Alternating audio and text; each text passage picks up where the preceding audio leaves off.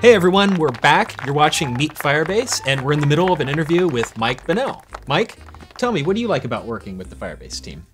Yeah, I think it's just getting to help developers go build awesome apps, right? Like we're just helping remove obstacles to app creation and app development. And there's so many ways that we can improve the world through apps, either through healthcare and medicine, is it through improved access to education and technology. When I was on the way here, one of the drivers in the car I was in talked about how he had used Google and YouTube to teach himself English because he was an immigrant. And so he was like, I watched YouTube videos and things like that. And so I think just the power that we have at Google to make people's lives better is awesome. And I think Firebase is a key component of that with app creation.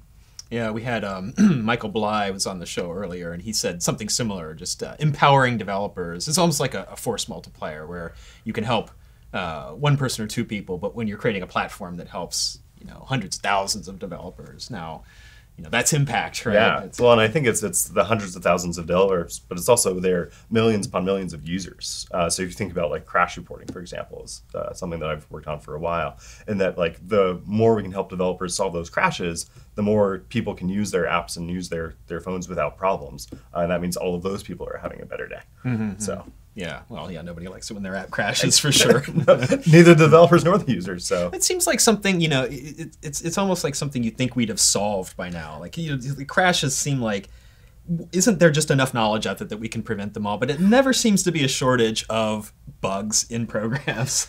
Is there a way to solve that? Is there a way to just eliminate them altogether? I think we're starting to talk about robots and AI writing the apps for us. Yeah, maybe. I mean, well, there's preventative tools. There's linters and things like that are smarter about catching errors before they get into your app. But then, it seems like, can we be totally effective in that? Yeah, I think we've come a long way. Linters and things like that definitely help. But if you think about 5 or 6 years ago, back when Crashlytics first started, we didn't even have good crash reporting, right? You just had to manually get a symbol file, match it with a random crash that you got from Apple or things like that, and then do manual symbolication for every single crash. And we process many, many crashes, and so just even handling that part makes it a lot easier.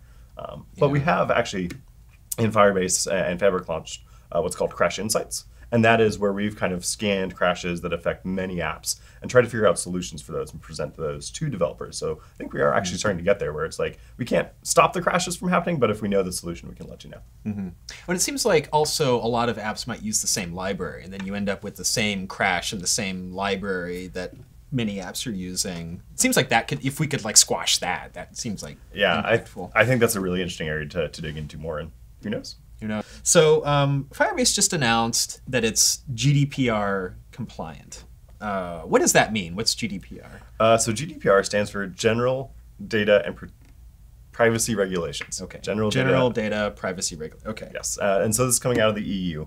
And so it's just a complete revamp of privacy legislation, probably the biggest one in the past 30 or 40 years. Okay. And so it's, I think, something that's on a lot of developers' minds. I know it's been on my mind for the past year or so. It's been a lot of work to become GDPR compliant because it's a kind of fundamental rethink in app privacy. Right. And so what have you done to sort of help that along? Yeah, so I've done a lot of work on the documentation side of things, which is kind of working with our legal counsel and engineering teams to kind of figure out hey, what policies do we have in place, and if developers want to become GDPR compliant, what can we do to help them do that? And a lot of this is around just making sure that you have clear consent from your users about what data is being collected and how it's being used. Okay, so what does that look like, consent from your users? Yeah, so a lot of this is like a pop-up or a dialogue when the app is first launched or something like that, and just kind of saying hey, we're going to collect your email address because we want to send you an email, right? Or we want to collect analytics data because we want to see which parts of our apps are being used or not, so we know where to focus our time. So you have to give some sort of rationale. So you have to say what you're trying to collect and why you want to collect it. Yeah, exactly. And make it really clear that users can opt out of that at any point in time as well. Okay. So it's being much more... It's it's a very upfront and honest about what you're doing, right? Yeah. I mean, it's not I think the concerns from a lot of users is that apps are just silently harvesting information without any understanding of what is being done with that information. Yeah, that seems like a valid concern. Yeah, right? I think it is a valid concern. I think a lot of times apps are trying to act in good faith for it. Like, again, like we want to collect crash reports so that we can make the app more stable.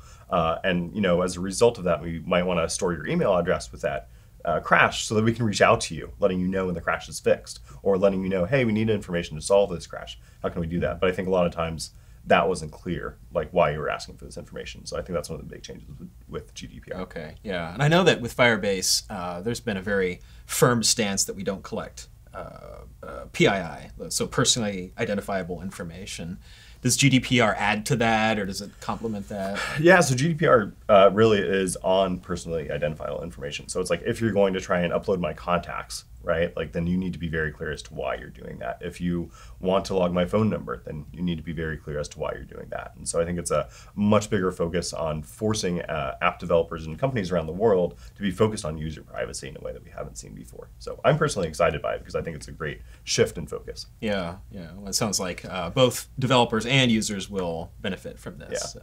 Yeah, because you think there's been many apps in years past that have done kind of really shady stuff with user data or things like that. And so I think this is really going to prevent that. And the fines for non-compliance are fairly high. So it's up to 4% of your daily revenue, of the company's daily revenue. That seems fairly steep to get into your margins pretty well. So that's, I think, the stick is strong with GDPR. And I think that's also a big difference that we've seen from other privacy regulations in the past. Okay. And you said this comes from the EU. So that's where the legislation is starting. Now, Passed, yeah. Oh, okay. Okay. So how is that? I mean, is that being adopted around the world? So it's interesting because it's effective May 25th of 2018. And so we're seeing lots of apps try and become compliant ahead of time because otherwise you can suffer from these penalties.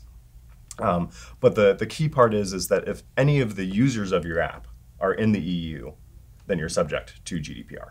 And so it's kind of like GDPR being spread around the world because most companies have users in Europe in some way, shape, or form. Right, yeah. And so if you have end users in Europe, then you need to comply with these laws. Okay, yeah, because I know on the Android App Store, typically you just say publish everywhere, like all the countries, right? So if you want to keep doing that, you probably need to be thinking about this, even if you live in the United States, even if you're not personally held by that. You're, a big chunk of your users maybe, and so you're still forced to think about it in some way. Yeah, you are forced to think about it. And Fabric and Firebase, since they process this information, we're also responsible for that. And so that's why we have to be very clear about what we're using user data for and things like that. Which is pretty much to provide Firebase. So we're using it to provide the service.